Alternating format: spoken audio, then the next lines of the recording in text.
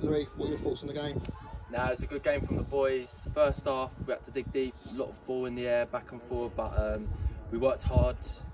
Came into second half, battled through, picked up some well-worked goals from the boys, and it was a long win coming. Yeah. You've also joined us in the summer. How are you finding the time here?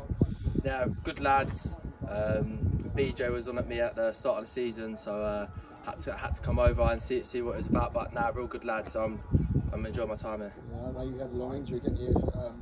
And COVID as well. Obviously took out the game for a while. So yeah, so I've been out for 15 months, obviously, previous to this. So my first full season back. So hopefully stay injury free this year. Okay, saying you scored 7 goals already this season. Obviously the Hartford game got abandoned, but hopefully it might count anyway. But yeah, you renowned for getting in the box and scoring goals. Yeah, just trying to plug away, score as many as I can. But fair play to Shams today, little flick on. I'll give him that, he'll like that. And yeah, scored one today. But yeah, it was a good game. We're back in the trophy next week at Whittam. How do you think that'll go?